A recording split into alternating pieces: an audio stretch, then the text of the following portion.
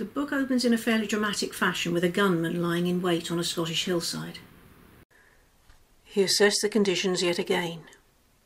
He'd done so several times already, but in his line of business it paid to check and recheck.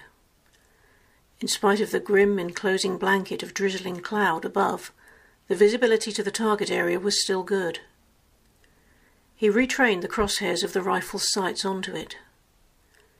That bend in the road, there, about 100 yards away. That was the direction they'd be coming from.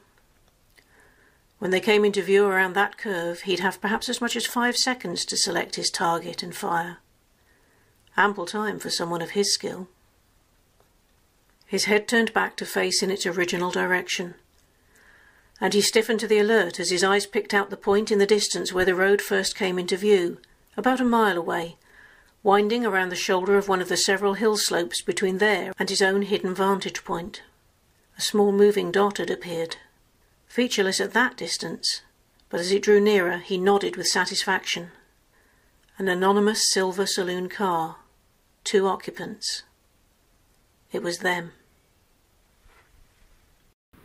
When he's done his work, the driver's dead and the car's spectacularly crashed down the slope. What he had not seen before he turned away, could not have seen at the angle of view from where he had been standing looking down at his handiwork, was that the passenger side door had been sprung open by one of the many impacts on its journey down the hill. When the abused vehicle finally came to rest, the man in the passenger seat was nearly insensible. But not quite. Coughing weakly as the acrid smoke was inhaled into his lungs, he fought to open his eyes. Every cell in his body felt raw and bruised, but he tried to force his limbs to move, aware, despite his receding consciousness, that it was imperative that he get out of the car. His head hurt. It must have made contact with something. His left shoulder hurt too. He felt sick and dizzy, but his innate instinct to survive was urgently telling him to move, get out. He grunted with pain as he forced his body to swivel in the seat, weakly reaching for the edge of the door to pull himself out with his failing strength, pushing at the door itself with his foot to force it further open. He managed to make it to a standing position, even managed a few swaying steps away from the burning car, before outraged nature took its course and like a discarded coat he folded to the ground. He lay sprawled on his stomach, motionless under the drizzling sky, as the car went on smoking and flaming only a few feet away. Even when the rain began in earnest, striking the visible side of his face with heavy drops, soaking him as thoroughly as if he'd been submerged in a lake, he never moved. The first I knew about any of this was when I saw the smoke. And that's where Jenny enters the story. Despite the fact that the title character of Peter McLeish is a police officer, I didn't set out to write a traditional crime story, and in a way I didn't because the publishers classified it as a thriller, which was interesting because while a great deal of crime fiction is written by female authors, apparently female authors of thrillers are a much rarer breed. I'm therefore forced to conclude that though Peter is at the centre of events, the fact that this thriller is told largely from the viewpoint of the main female character, Jenny, rather than the main male character, Peter, must be even rarer. Essentially, Peter McLeish is about a man who's been placed in an almost intolerable position and a woman who's been placed in danger by her association with him and what each of them is driven to do because of it. I find it something of a sadness that the entertainment industry, by and large, is almost unrelentingly often focused on people who do what they know to be bad or even evil and the reasons that have caused them to behave like that, and so end up presenting us with a constant stream of negative role models that almost normalise those kinds of behaviours and attitudes. They seem to want to dismiss people who are doing or trying to do the right thing for the right reasons as not being interesting, which I profoundly disagree with, because in the world we live, it takes much more strength of character to do what's right than what's wrong.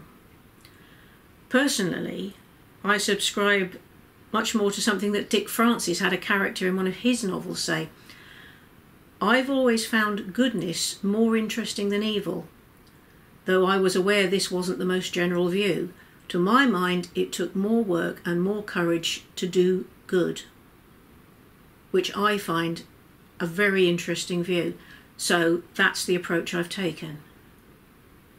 I don't know how other authors go about creating their characters, but I often have to do it by casting actors as them in my mind when I'm writing. So I can see them almost as if I'm watching a story that's been filmed. The cast of this book includes David Tennant. If you don't recognise him from the description of Peter, I'm afraid you aren't paying attention. And so I sort of had Georgia Tennant in mind as Jenny. And you might also recognise Nicholas Cleves, Sean Pertwee, Ian Glenn. So that's the way that I had to write and have visualised these people. Not all of them, but somehow the main characters were very often an actor that I have seen on film or television. But one of the most crucial relationships in the book is between Jenny and her father Richard. And for Richard, I always had Anton Lesser in my mind's eye, always. It's because of their relationship that this is one of my favourite scenes between Jenny and Richard. A blackbird perched on a low bough of one of the flowering cherries, alternately releasing bursts of beautiful song and then relapsing into silence, occasionally meeting my gaze with the impersonal black orb of his eye. I continued to watch him without moving as my father came and joined me on the garden bench. I was at one end, he sat at the other, crossing his legs casually and stretching one arm out along the back of the bench, almost touching me, but not quite. We sat without speaking for a couple of minutes before he broke the silence. "I find myself in something of a dilemma," he observed with a veneer of clinical detachment. As if we were mid-conversation, as if we'd been saying aloud what we'd been thinking. "Intellectually, I know there's nothing more to be done in practical terms than Peter and his colleagues are already doing, and that you're a sensible person and I can trust you to behave accordingly and take all the precautions you can. Yet—" He paused, then went on in that calm, collected voice that he must have been exerting such self-control to maintain. "Emotionally, I find I want to snatch you into my arms the way I did when you were a little girl and hold you very close, protect you, keep you safe from every bad thing in the world." I smiled wryly, still watching the blackbird.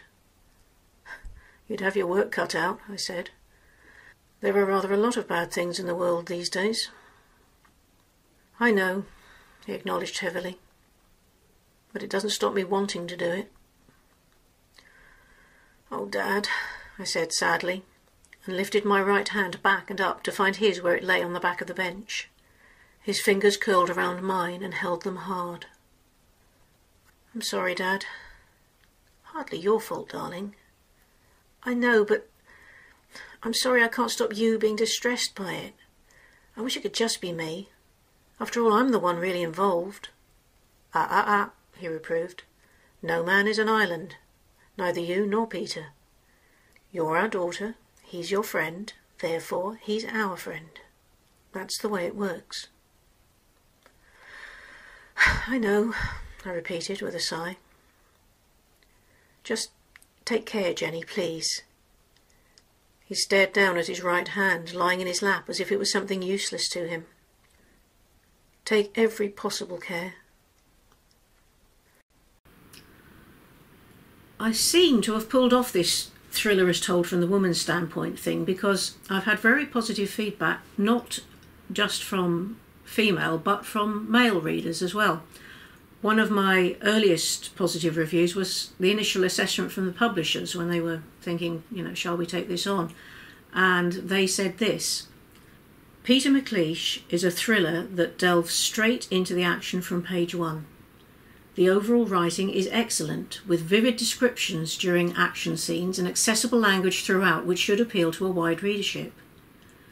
Dialogue throughout is realistic and goes hand in hand with the characterisation. Overall, the author has carefully crafted a thriller with realistic, compelling characters and a solid plot, which was nice of them.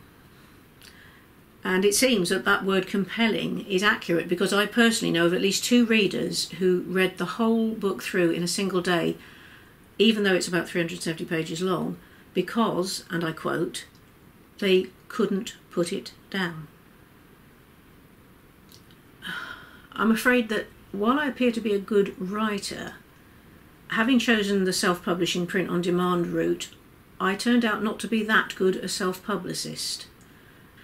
Although I did do all the things that the publishers advised me to do. But it meant that the book didn't have a very wide readership in the vast scheme of things. Nevertheless, I know that a high proportion of the people who did read it found it very gripping, very compelling, and very enjoyable. Therefore, I count it a success. So, since everyone is supposed to have at least one book inside them, I'll never cease to be glad that I managed to produce mine and to entertain other people having done it.